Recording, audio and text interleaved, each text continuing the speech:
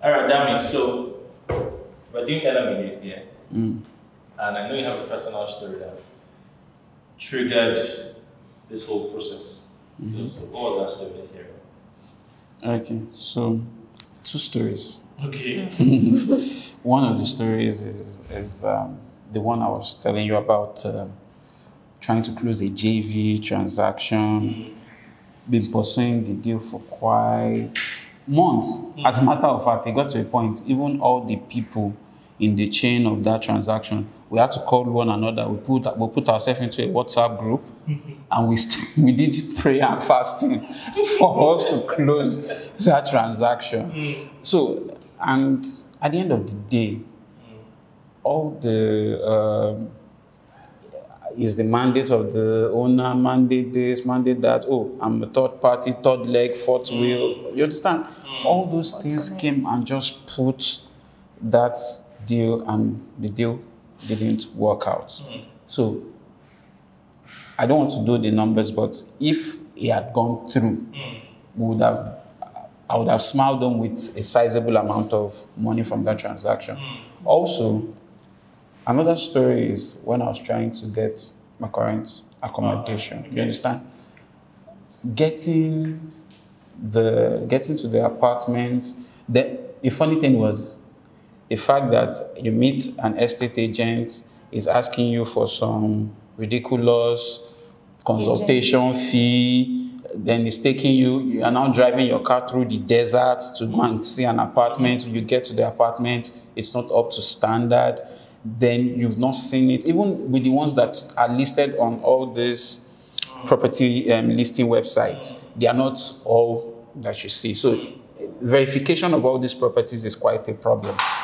You understand? So one of the things that has brought us here today now is the fact that any property or any asset you see on Ellamediate, you can take it to the bank, hold us to our word that it has been verified.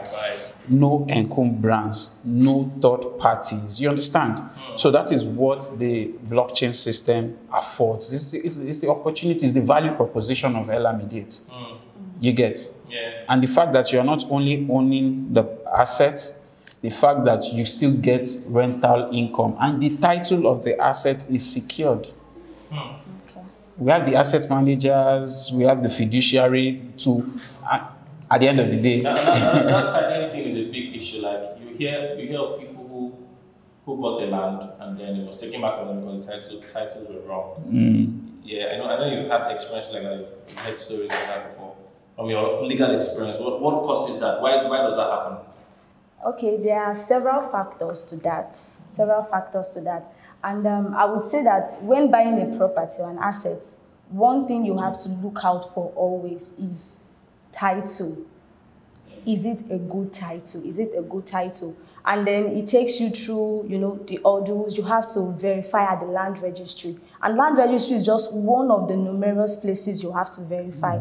When you want to buy a property, you know that you have a duty. For instance, if it's off plan, you have to go to the family. You have to start from the roots. Who are the family who actually own this land?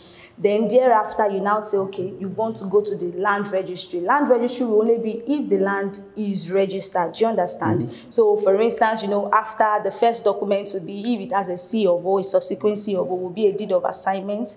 Then ordinarily, you should register it at the requisite registry. Then another thing you have to also look out for is litigation. And I think that's where most people, with some people, when they just do that first land registry, they just think all is done. You also have to know that.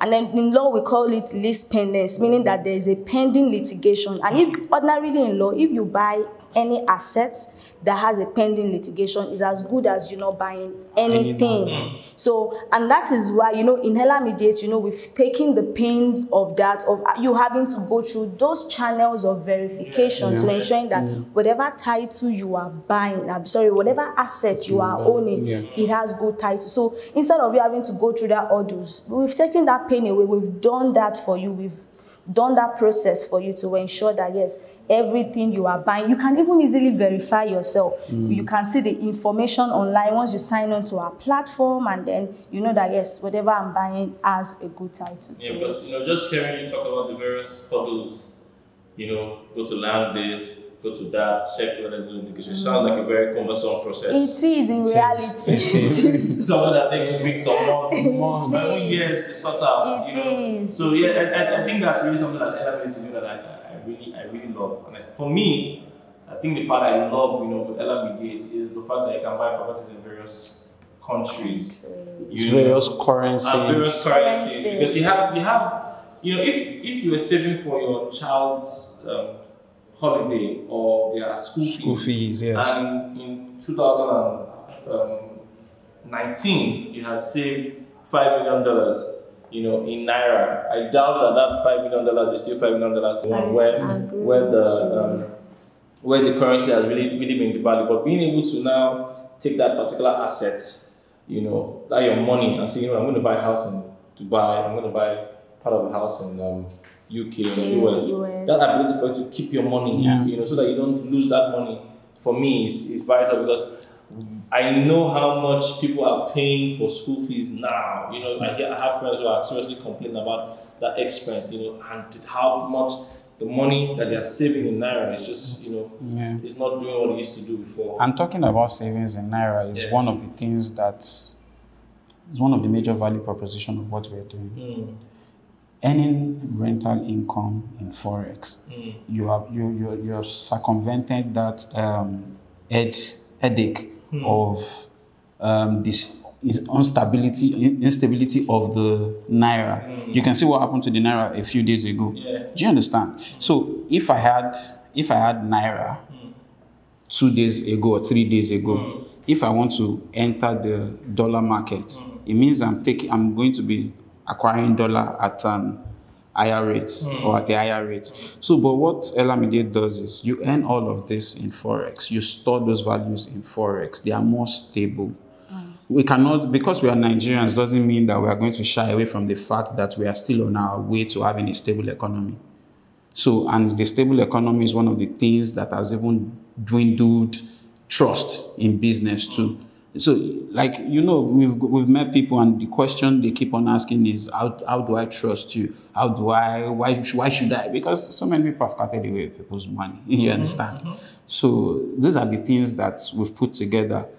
The asset managers, the trustees, the fiduciaries, you understand? Facility the insurance, very key. Rightly in place. You get. Okay, so let's walk people through the process. All right, how exactly do we do it? We get an asset. What kind of assets do we normally? We don't just onboard any assets. Okay. Yeah, you understand. But we have assets in various categories. Okay. So, because like we rightly said, we're looking at an entry level of $100, which is 50,000 naira. Yeah. And even at 50,000 naira, a bricklayer in Nigeria can afford to get on the platform because it doesn't need to cough up the 50,000 at once. Okay. So that's why we set up Ella targets. Okay. You get, so you can spread the 50,000 naira payment to own a lot of the assets. You can spread it over 2 payments, 3 payments, depend. It could do it daily, weekly, however it wants to do it. But you're saving up to own a piece of that asset. Yes, but and are they eligible, to earn the rent on that particular asset? Once you own a lot of the assets, you are the owner. You are eligible to the rent. No, there's no selective ownership. If you can pay for it and if you can buy it, you own it. You earn the rental income on it. And another thing we need to touch on is security.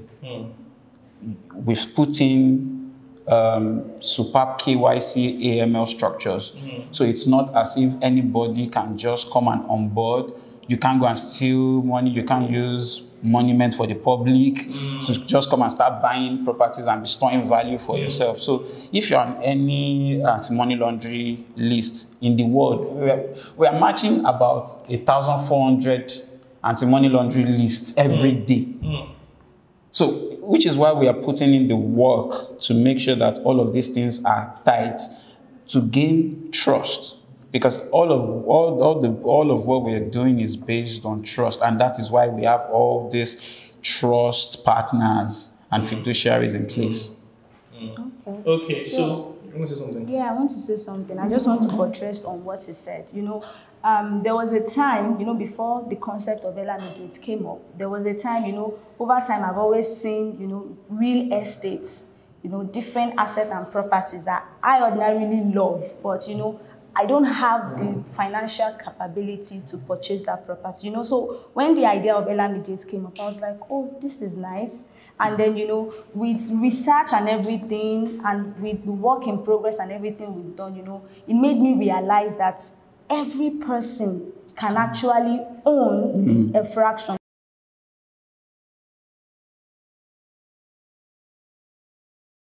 Okay, so 2021 is about to end. All right, we're going to 2022. What's in 2022 for Ellamediate? Launch of the app and the platform proper. Okay. And two, what I'm excited most about for 2022 is the launch of Ella Target. So the reason why I'm excited about it is the fact that the dream is coming into perspective. Okay, when I was, let me give you another gist. When I was 17 years old, at 16, 17, there's this diary that my mom gave me. And in that diary, after I listened to Olumide Emmanuel happens to be one of the biggest real estate magnates, investor / businessman. And I went for one of his workshops, and the thing struck a note in me. And since then, when I got home, and he said that for tonight, when you get home, go and write your vision of, you understand? So, and I wrote it there, and I wrote in that diary that what I want to do in life is I want to build an estate where I can have like 1 million people living, and it is on a sustainable system. And but we are not developers. Yeah, no. I'm just saying that we're not developers. We're not developing any property. You understand? But now, what we are now using tech to do in that, guys, is giving access for people to actually own properties. But they are not. Ellamediate is not. The model is not for you to buy and live in, but it's for you to buy and own and earn rental income. I'm still on course with that vision. You get? Fair enough, I agree. Okay, so obviously we need to raise money. That's partly why we're having this conversation. Yes, we do. Yeah, the numbers are up and down, but why should somebody give us their money? I can answer that question in 2 distinct ways. Okay, you want to hear Abi? Let me hear from Toby. Of course. Let me hear from Toby. You tell me Let me why hear from first. Toby. They should give us money because we are going to make people rich. We are going to build wealth. We are going to build a sustainable legacy. This is not a pipe dream. The reason why we need their money is because we need to reach out to people. We need to employ more hands. We need to expand. We need to prove the concept. We need money to do these things. So we've got to the point where we've developed the app. Yes. We need to launch. But we cannot solve this problem by using just a toothpick. No. This is a sledge. This is a sledgehammer and a forklift. If you look at the potential in the real estate market, the money tied in is in trillions of dollars, and we're not going to achieve what we want to achieve with a few $1,000s. We obviously have a lot of work. There's a lot of lobbying to do. There's a lot of consumer education to do. There's a lot of development to do. And but I think what I'm most excited about is I see that we are not building a flash in the pan solution. We are building something that is valuable in itself. Yes, value. I was about to say that we're actually giving value and then opening opportunities for people to do a lot of things. So we are giving in so much value. Yeah, and that for me is very important. Want to say something? Yeah, another thing is, aside the value alone, one of the things that keeps me excited about Ellamediate is the fact that we're coming into a system and we are doing a systemic overhaul.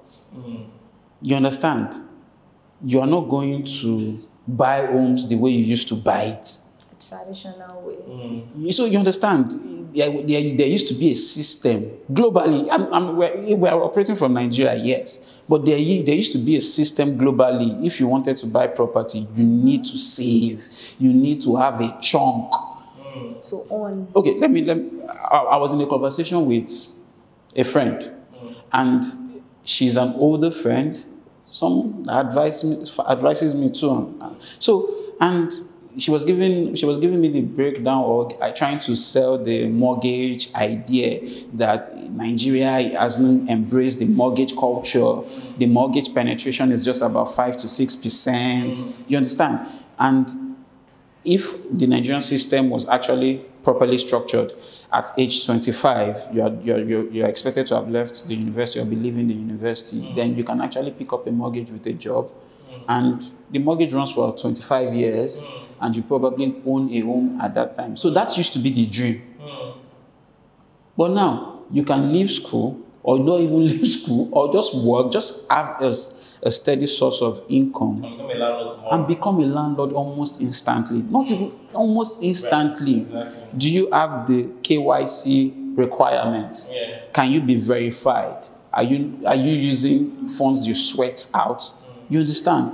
And all these things are things that it's going to cause, it's going to cause a mega explosion in the industry. You know, one of the things I like about our system is that we're building on the rental system. Yeah. And we are currently in that shared economy move. It happened with Uber, Airbnb, and You know, so this shared economy now is really where the world is going to. And when it comes to rent is one of the easiest ways to build wealth. You know, just own an asset. You don't need to be educated. You don't need to be. You don't need to go to school. You don't need to have anything advanced. Just own an asset that is being utilized to earn you an income, and that fundamental, I think, is really what makes the platform so powerful. That we're giving assets that people need, you know, and they can earn money in their sleep. Yes. You know. And that is the beauty of PropTech. PropTech has come to stay. Yeah. And it does even come to make the process easy, seamless. You know, the traditional methods of owning a property, you know, you push a lot of papers, there's a lot of paperwork. But now, you know, in simple steps, you can just go through 1, 2, 3. I like this. I put in my money. I get my documentations, and well, you get your title card. So the process is just seamless. You don't have to go through the ordeals that you ordinarily go through traditionally. So, and you are not, and when you buy these properties, you are not giving Ellamediate your money. Exactly. You are not giving Ellamediate your money. We are not saying we are not earning anything. We earn an administrative fee. So for putting up this system and setting it up, I think we deserve a fee. We deserve a fee, which is actually much lower than you would have had to pay. That you would have had to pay for. And now we're not even talking about that for only people that want to own houses.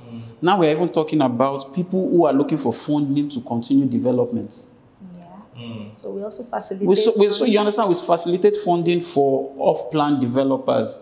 So we can. We're not an investment company. We're not. No. We don't borrow people money. No.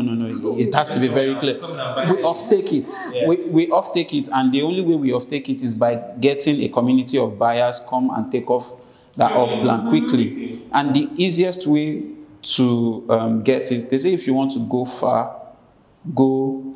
If you want to go far, go alone. If you want to go far, go together. Yes. Thank you. All right.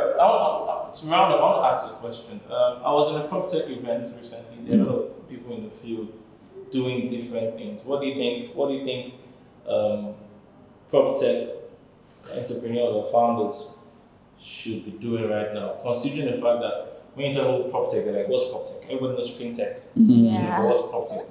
What is it, and what should people be doing? Those people that are trying to innovate in those spaces. Yeah.